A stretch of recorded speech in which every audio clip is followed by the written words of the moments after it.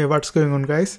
In this video we are going to see how to round numbers in C programming language. You can round it up or you can round it down. There are two ways you can round numbers. Now let's go ahead and see how to do that.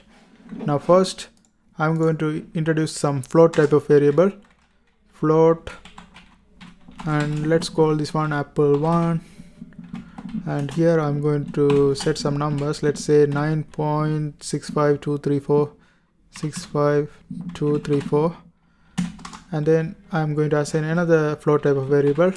For this one I'm going to say apple2, and I'm going to equalize this one to 3.3. okay, now the next thing is we are going to give a printf statement to see how we are going to round it down or round it up. There's already a printf statement. Let's use this one. Okay, here we are going to type apple1 is percentage point. We are going to print it to 2 decimal places, so 0.2f \n for new line, and then we are going to round it down. To round it down you have to put floor. To round it up you have to put seal. Now here we have to put apple1, and that's it. Now I'm going to copy the same thing, copy and paste it here. This should be apple here, apple1, and this should be apple2, and this one should be apple2. Okay, now the same thing goes to round it. This is to round it down. To round it up, instead of floor we put seal.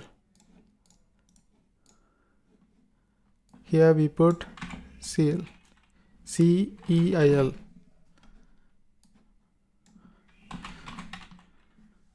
Okay, that's it. Now let's go ahead and run this one and see what we get.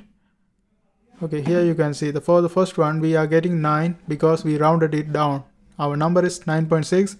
When we round it down it's 9, and here 3.3, round it down 3.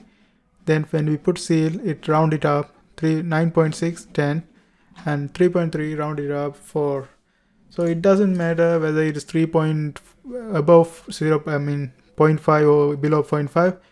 The programming language doesn't care. As long as you mention floor, it's always going to round 1 digit up, and floor 1 digit down, and seal 1 digit up. It's get rid of, like, even if it's below 0.5, 0.5 is going to round it up if it's seal, right? So that's how we round the numbers in C programming. I hope this helps, and there are a bunch of videos on programming in my playlist. You can go ahead and watch it, and don't forget to subscribe. Also, if you want to try these codes, all of these codes are in my blogger. I put the link of my blogger in the description, so you can try that one out too. Okay, thanks for watching.